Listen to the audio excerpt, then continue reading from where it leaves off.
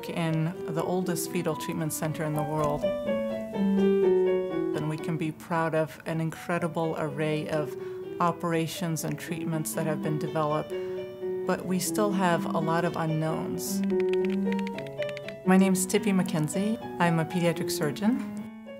My colleague Mary Norton and I have recently formed a Center for Maternal-Fetal Precision Medicine. Tippi is a great laboratory scientist. She has her own lab. She, does that bench research, and I'm more of a clinical researcher. So I think there's many ways that we complement each other both in the work that we do, and we also just have the same passion. Right now, fetal surgery is limited to doing interventions for severe or fatal anatomic anomalies. And we think that by developing stem cell-related therapies or medical therapies, we can improve the health of babies with a whole variety of birth defects. 73 can distinguish the...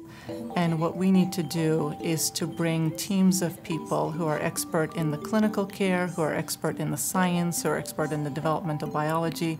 We need to create those teams who are committed to helping the ultimate outcome of these patients.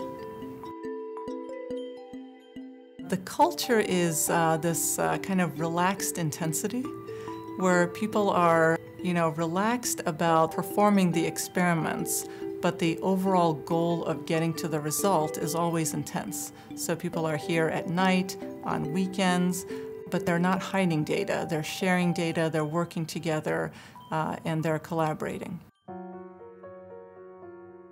We're working on a project involving a serious kind of inherited anemia. In the past, these families have had children that were generally stillborn and haven't been able to survive. And through a combination of transfusions during the pregnancy and stem cell transplants, we're hoping to be able to really allow some of those babies to be born and have a normal life. I am so excited about this program. My dream ever since medical school has been to develop stem cell transplantation for fetuses with congenital anomalies. It's just a matter of being able to do this therapy safely and effectively. And once we achieve it in one disease, we would be able to apply it across the board.